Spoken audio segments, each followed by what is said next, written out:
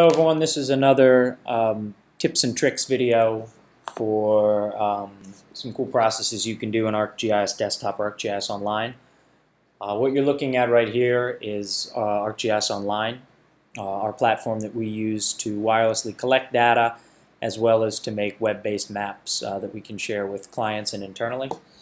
One of the cooler features is through the Collector app is when you're out there in the field, you can actually access your data remotely and take pictures or movies or other attachments and have it upload geographically to the thing of which you took a picture of.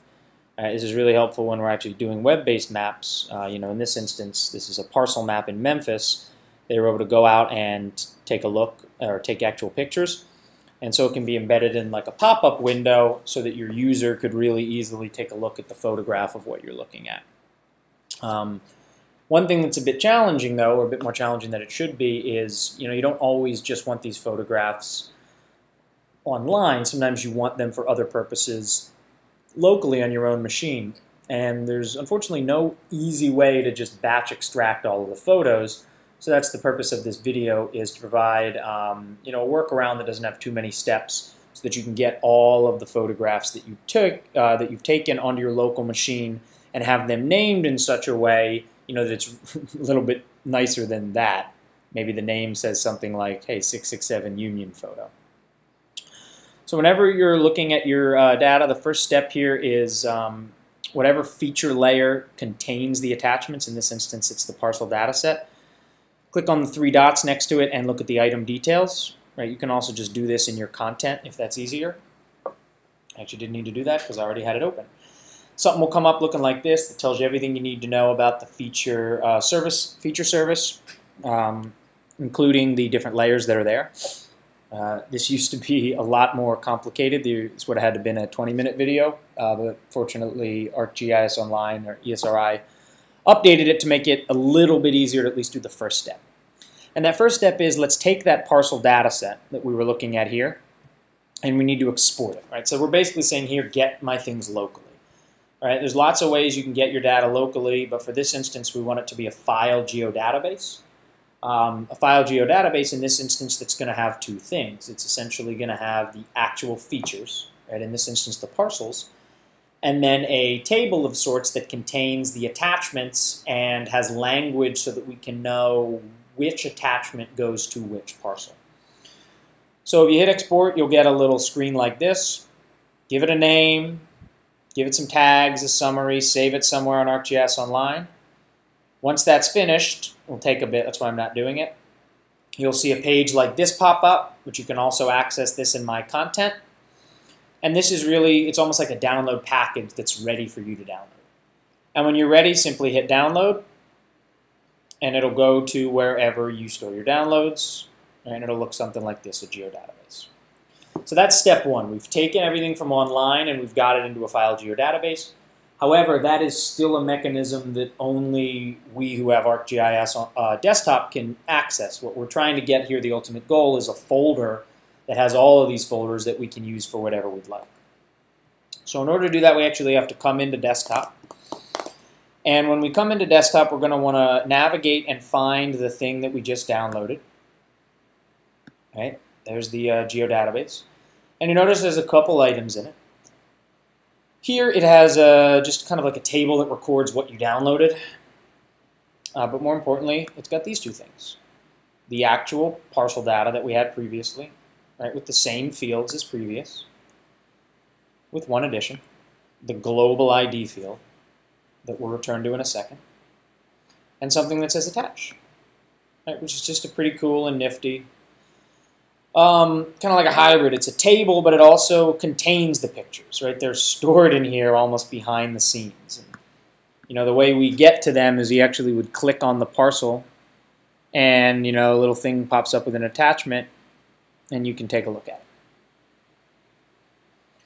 These two are related to each other with something that's called a relationship class right here, which we're not going to go into right now.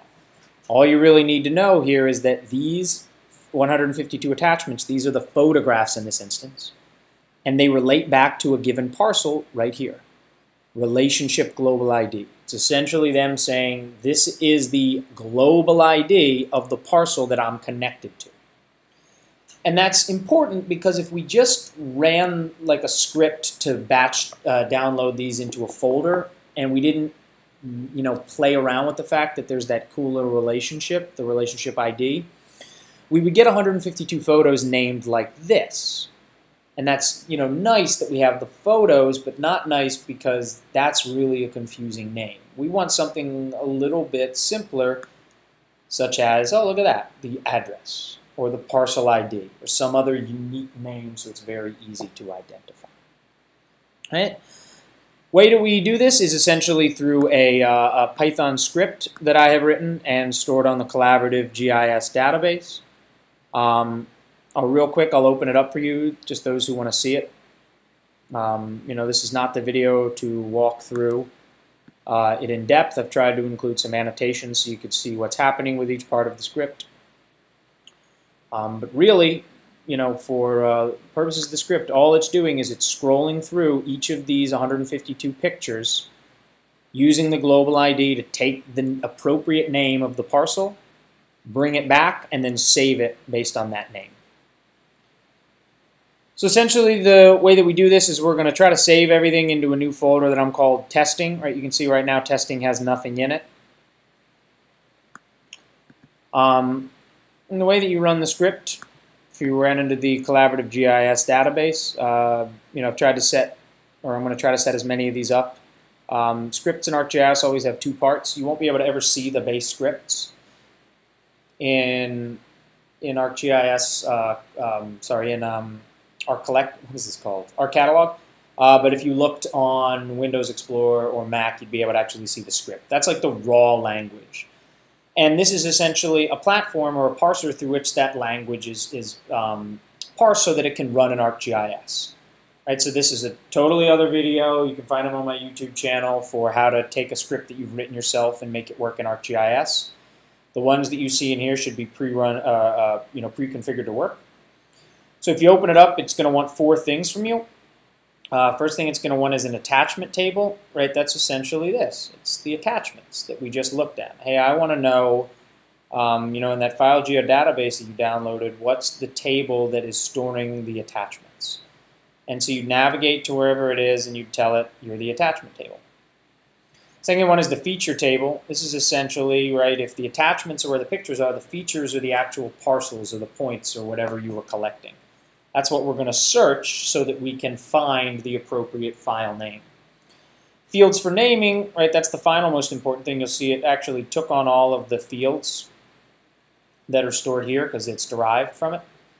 It's simply saying, hey, if I look through each of those files, what name do you want me to pull out to use, right? And you can pick whatever you want. In this instance, let's pull parcel address because that seems like a very logical thing to name our JPEGs after.